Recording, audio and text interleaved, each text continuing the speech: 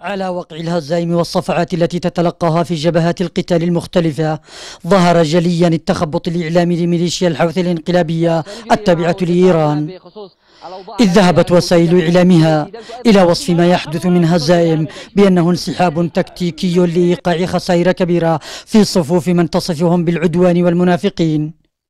فيما تراجعت البعض من وسائل الإعلام تلك لتفسر ما يحدث من هزائم لمقاتلي الجماعة بأنه انسحاب لإفساح المجال أمام المشاورات المزمع إقامتها نهاية الشهر الجاري، وهو ما اعتبره مراقبون نوع من أنواع البحث عن تخريجة مناسبة لإقناع أنصارها بالهزيمة. التفسير الواضح والجلي من هذا التخبط هو إيهام الشارع الذي تستند عليه الميليشيات في بعض مناطق سيطرتها وما زالت مسيطرة عليها، بأنها ما زالت متواجدة على الأرض، بأنها قادرة على أن تحدث فوارق في ساحات المعركة.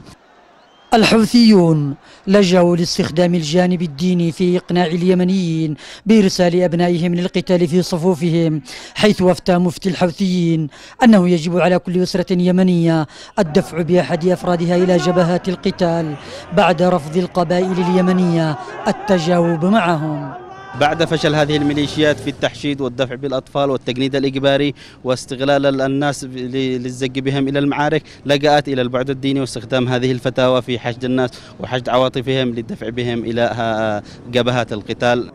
الميليشيا وكعادتها لجأت لممارسة الكذب على أنصارها وإخفاء خسائرها من خلال الترويج لانتصارات وهمية وأسر قادة في الجيش اليمني سرعان ما يتضح زيفها. تخبط إعلامي واضح لميليشيا الانقلاب وتطرف الحوثي على وقع الهزائم والصفعات التي تتلقاها في جبهات القتال المختلفة، وهي تبحث عن انتصارات وهمية لإقناع مقاتليها. محمد الحذيفي، الإخبارية،